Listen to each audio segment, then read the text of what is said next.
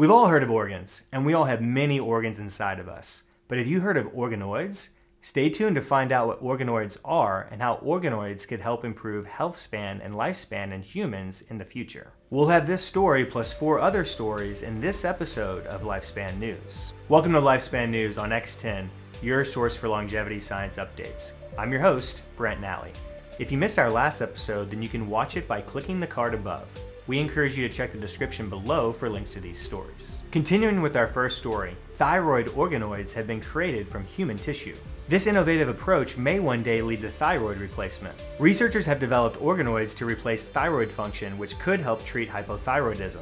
Hypothyroidism is one of the most common afflictions around the world, and it increases with age. The current treatment doesn't work fully in 5 to 10% of sufferers. The current pharmaceutical approach to hypothyroidism is to simply replace at least one of the hormones that the thyroid produces. However, the researchers of this study have created small artificial organs known as organoids that live within tissue and create such hormones themselves. The researchers created organoids from human and mouse cells and showed that they had thyroid characteristics and were not expressing tumor-related genes, which is a common problem in regenerative medicine. However, the organoids also didn't produce enough hormones to help thyroid-damaged mice. The researchers present this as a proof of principle. If the researchers' approach can go through the development and human clinical trial process, the resulting therapy could potentially function exactly as a human thyroid does, thus removing the need for pharmaceutically created hormones. For our next story, a human trial suggests clearing plaques slows mental decline. At the 15th International Conference on Alzheimer's and Parkinson's Diseases, Dr. Mark Minton of Eli Lilly presented data on the performance of the anti-amyloid drug donanemab. Eli Lilly's phase 2 clinical trial data for its anti-amyloid antibody donanemab reached its endpoint. While the patients did not get better, the administration of donanemab appeared to slow decline by an average of 32% in combined assessment of cognitive and functional decline. The results show that donanemab was able to remove the plaques associated with Alzheimer's in the majority of trial participants, while also reducing the accumulation rate of neurofibrillary tangles in the frontal cortex and other regions. The results of the trial suggest that treatments aimed at amyloid can slow cognitive decline and modify the progression of Alzheimer's. But the fact that the treatment didn't improve or reverse conditions could indicate that targeting amyloid alone isn't enough.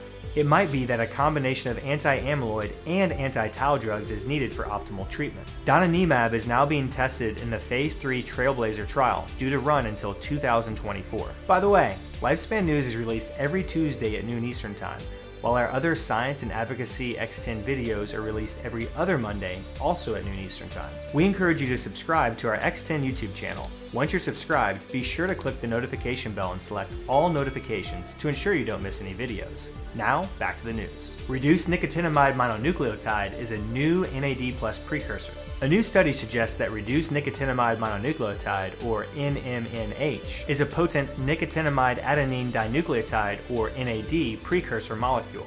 NMNH could serve as an alternative to nicotinamide mononucleotide, or NMN, and nicotinamide riboside, or NR, precursors which are currently sold as dietary supplements. NAD is an important area of focus for aging research. NAD supports DNA repair, activates sirtuins that are known as the longevity genes, facilitates processes such as glycosis and the citric acid cycle, takes part in redox reactions, and allows the electron transport chain inside the mitochondria to function. The downstream activity of NAD supports hundreds of enzymatic reactions and regulates many key processes in cells. As we age, our levels of NAD decline significantly, so the restoration of NAD levels has been the focus of significant research efforts in the last few years. In the new study, researchers developed a way of creating and purifying NMNH at scale and explored its role in NAD biology. Study results demonstrate that NMNH is efficiently processed into NAD in cells, and this did not involve enzymes known to be important for other precursors. NMNH treatment in mice was able to raise NAD levels in their blood, but also in multiple tissues, including the kidneys, and to a higher level than NMN at a similar concentration. So MNNH may prove to be a new precursor for those looking for an NAD boost. The researchers' focus on scale and the potential lower dosage could make NMNH cheaper than existing alternatives. Moving on,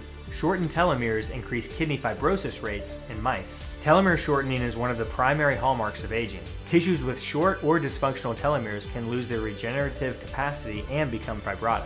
Kidney fibrosis becomes more common with age, with 11% of people of 65 having stage 3 chronic kidney disease. Researchers in Spain generated a mouse model which could be used to investigate the link between shortened telomeres and kidney fibrosis. The researchers accomplished this by dosing mice with folic acid, a chemical that causes kidney damage. By testing varying doses, the researchers found a folic acid level which caused kidney fibrosis in telomerase mutants but not in wild-type mice. These mice showed all the hallmarks of human kidney disease, making these mice a potentially valuable model for studying kidney fibrosis and testing therapies. The team also developed a second mouse model by deleting the TRF1 gene, which is part of the sheltering complex that protects telomeres. These mutants developed kidney fibrosis without folic acid treatment. In both mouse models, fibrosis was accompanied by epithelial cells losing their identity and becoming mesenchymal cells, which is a process known as epithelial to mesenchymal transition, or EMT. Consistent with this, the expression of EMT-associated genes increased with fibrosis in both new models. EMT is part of the normal wound healing and regeneration process, but is also active in cancer and fibrotic diseases. These models could thus be invaluable in teasing apart the molecular underpinnings linking EMT and age-related diseases. Understanding these processes may reveal mechanisms linking aging and telomeres not only with fibrosis, but with other conditions such as cancer. This story will be the topic of the Journal Club on Leaf's Facebook page on Wednesday, March 31st, 2021 at noon Eastern Time, so we hope to see you there. For our final story, the latest Science to Save the World episode discusses what meditation does in the brain and how it can be used to increase mindfulness. This may possibly alter people's attitudes towards issues in their lives. Science is showing that meditation can build desirable mental traits by inducing changes in the brain. Neuroplasticity is the brain's ability to grow and reorganize in response to experience. Researchers are trying to understand this process so we can use that knowledge to be healthier and happier. The next episode of Science to Save the World will dig further into what meditation does to the brain and how it could help address global issues like climate change and inequality. That's all the news for this video. Before you go, there's a few quick, free, and simple things that you can do to help us solve the human aging problem.